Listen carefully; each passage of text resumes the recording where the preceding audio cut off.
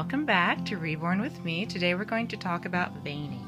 Veining is the process of painting little blue veins on the doll to make it look more and more like a real baby. Before we start painting, there's a few things that I need to tell you. The first thing is that veining is staining.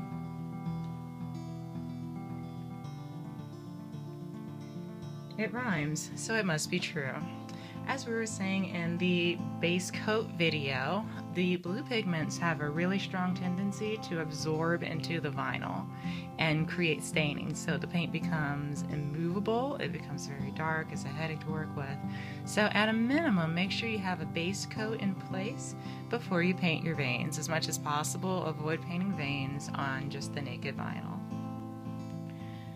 The second thing that I need to tell you is that you're going to think of your veins as gradients and not lines.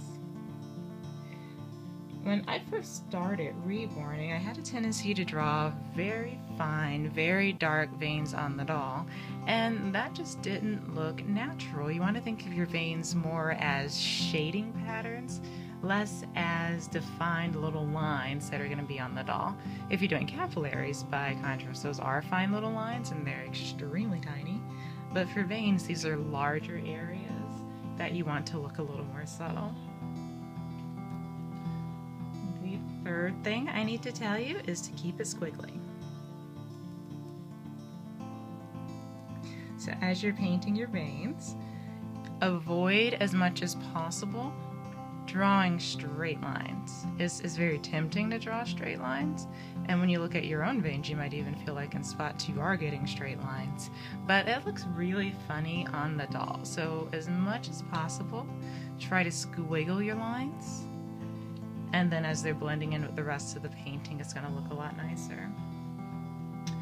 And the last thing that I need to tell you is trees have branches.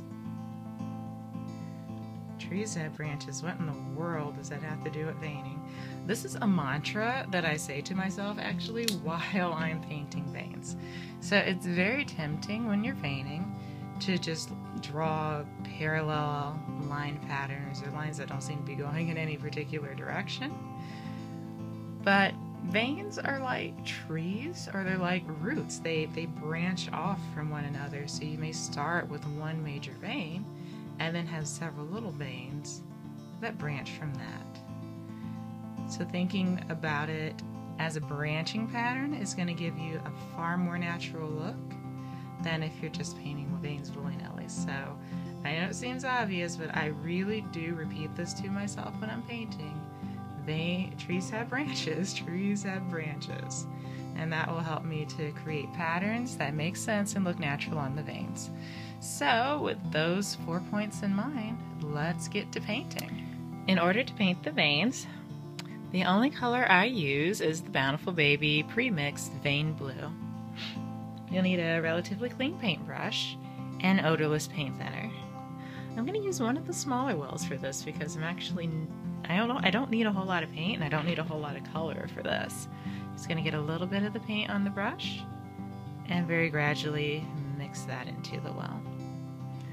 I want a very translucent color for my veins, so I can just barely see them on the vinyl. One thing that I do that's different is I add my veins in layers. So in a lot of tutorials, veining is kind of a one and done step.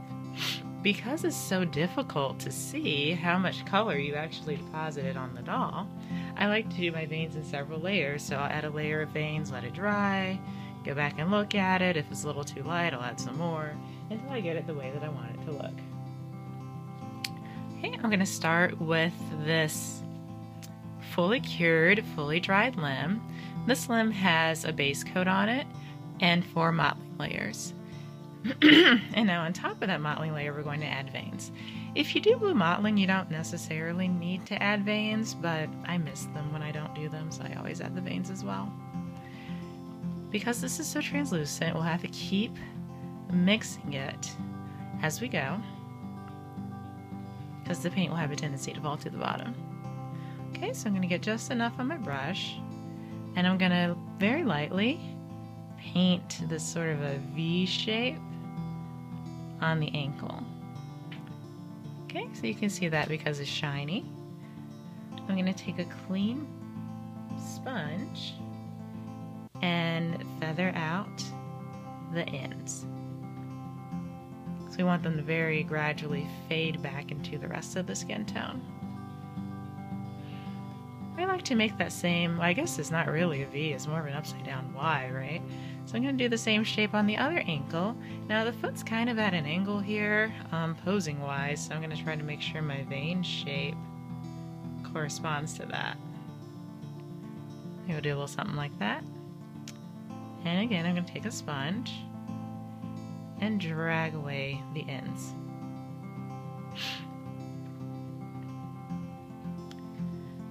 Veining to me looks the best on the feet, so I actually spend a lot of time painting the feet. So what I like to see, or at least what I notice on my own feet, is a lot of little V's along the sole. So I'll actually mimic those on my doll. And the most veined part of the sole is right in the arch. So remember, trees have branches, so I'm going to take those V's I just made and branch from them into that arch area. I like to see a little bit of veining on the heel as well. And I'm just going to feather out these ends a little bit. Okay, now as you can see, the vein we painted first has already kind of disappeared, so it has dried. I can see it, you probably can't. I'm going to go back over it one more time because it is a little bit lighter, but I'm not going to go over the whole thing, just that branching area. So there's certain parts of the veins that are darker than others, and I'm able to create that differentiation in how many layers I do. I like to see a little bit around these toes. And I don't know if this is unique to my feet, but when I look at my own feet, I have one big vein that kind of branches across the front. It's really noticeable depending on what kind of shoes I'm wearing. And then it sort of branches off in other places. So I like to replicate that on my dolls because that's the way the veins look on me. And I think it looks nice on the dolls. So going over these ankle veins again. Because this doll is so heavily creased, the paint is going to have a tendency to land in that crease and bleed. So as you can see here, the paint has gotten into the crease and kind of taken off. So this is where the pointy Q-tips come in again to absorb that paint that's gone beyond where we wanted it. Okay. So there's my veined foot. Another place you might want to vein is the thighs, maybe more of a web pattern. This would be an area that I wouldn't do multiple layers of veins because it looks better when it's more subtle. So just to demonstrate, if you wanted to do more of a web pattern, so we still want our squiggly lines. We're still going to follow the trees have branches principle. And we're just going to make one really, well, maybe like two really big branches. And actually connect them to one another.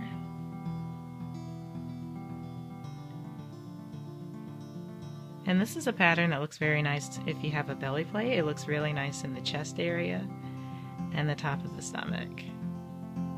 So you don't want it to be too much like a grid. You want it to be random. But maybe something like that. And we're going to take that sponge and drag out those ends because you don't want to see a very defined stopping point where the veins end. You want them to kind of fade in and out of visibility. Okay, so maybe we want to do the feet and the thighs and let the rest of it go.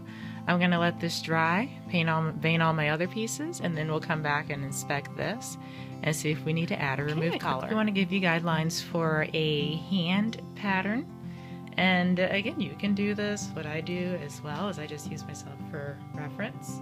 So I'm a pretty veiny person, which works in my favor when I'm reborning. So I always notice that there's one very heavy vein that runs up the middle of my hand and fades out as you go down my arm, and then is really noticeable veining right in this thumb area. So those are the areas I will emphasize with the veins, and then maybe just make the others less noticeable. So I'm going to put my glove back on, and we're going to replicate that on the doll. Okay, and this one's balled in a cute little fist, so that's going to change our pattern a little bit. So I like to add the most color right down the middle, and then maybe you want to branch it off a little bit just for fun.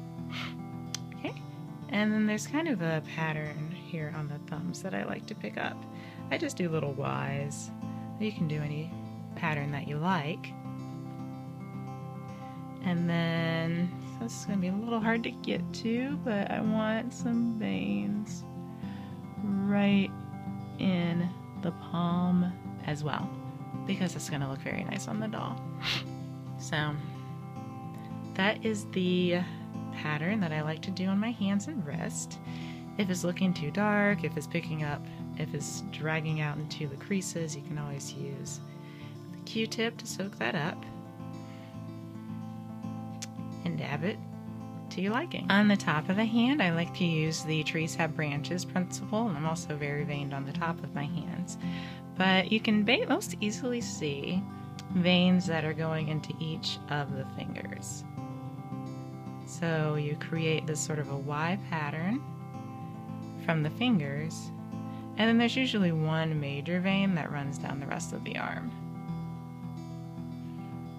So it's more or less one, this is sort of the base of the tree, and then the branches go outward. And if you want to be fancy, you can continue to branch those out up into the fingers.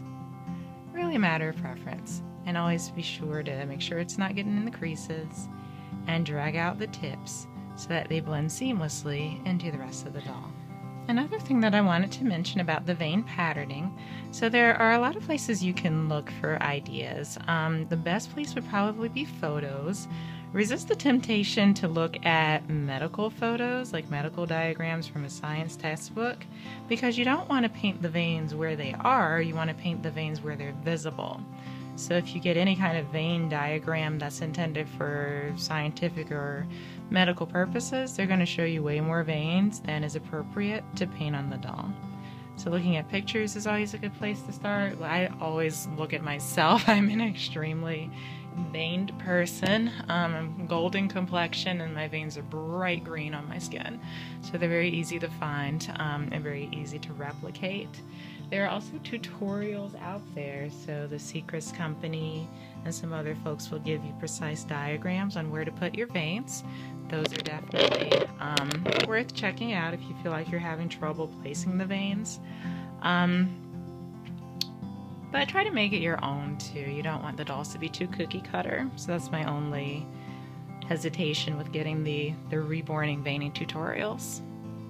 Okay, so now I'm on the head. I don't like seeing a lot of veining on the face. As you know, I'm a very light-handed painter. I love seeing them on the scalp though. Okay, so trees have branches on the head. Because I love being able to see veins under the hair, I do them a little bit thicker and a little darker than I normally would, and I just draw them coming out from the crown. So I'll start off with the base of my tree trunk at the crown and branch it off into larger branches that turn into smaller branches and thinner branches as you approach the forehead.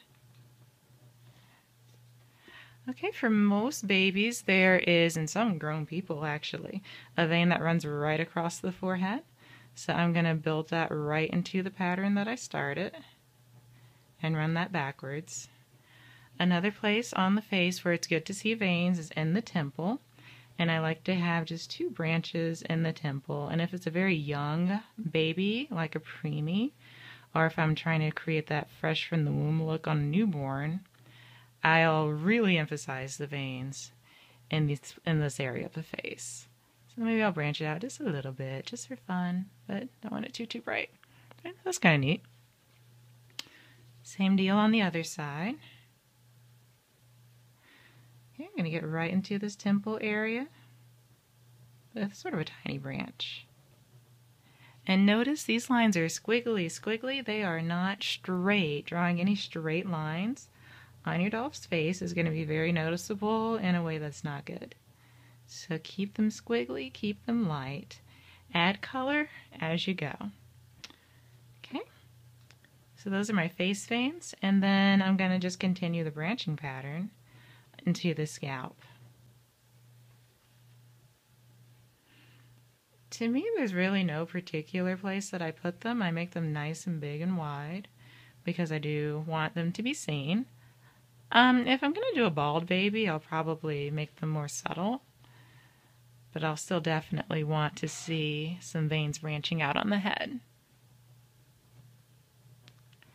So I guess one takeaway from all of these videos is if you are the owner of one of my baby dolls, all the excitement's on the scalp. So look there if you want to see all of the fancy stuff, because I try to keep my faces really as clean as possible.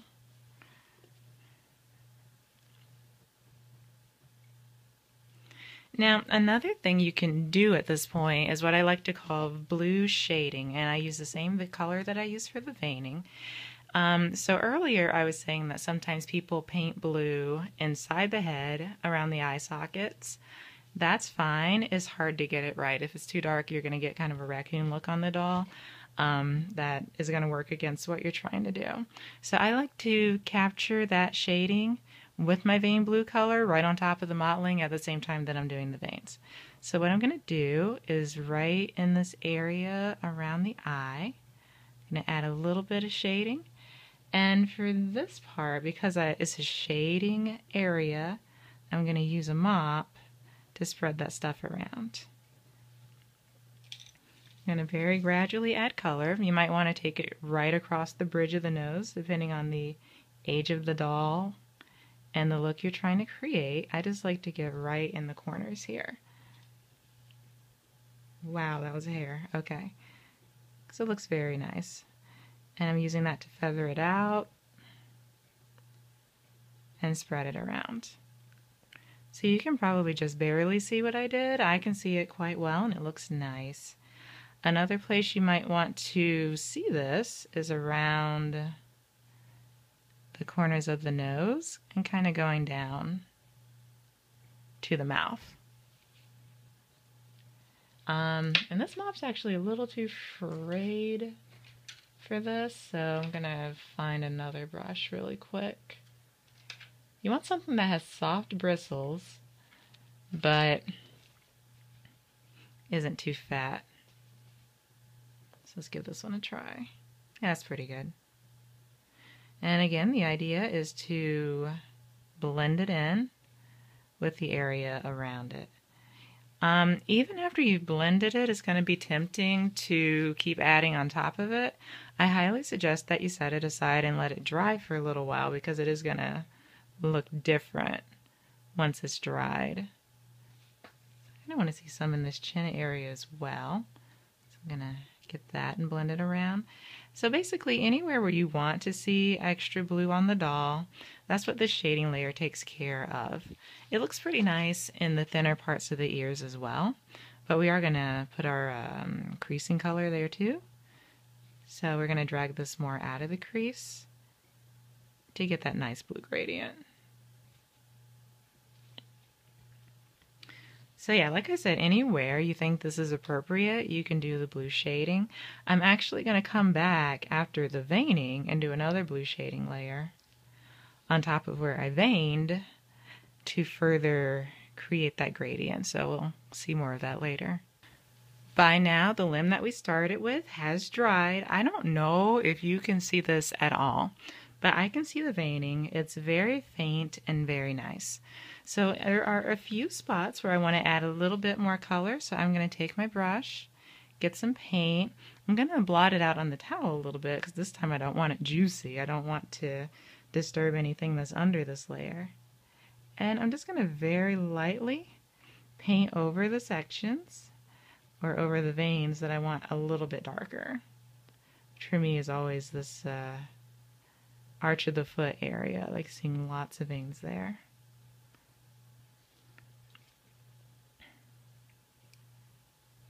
The goal is not to paint over all of the veins, just the parts that you want to be darker than others.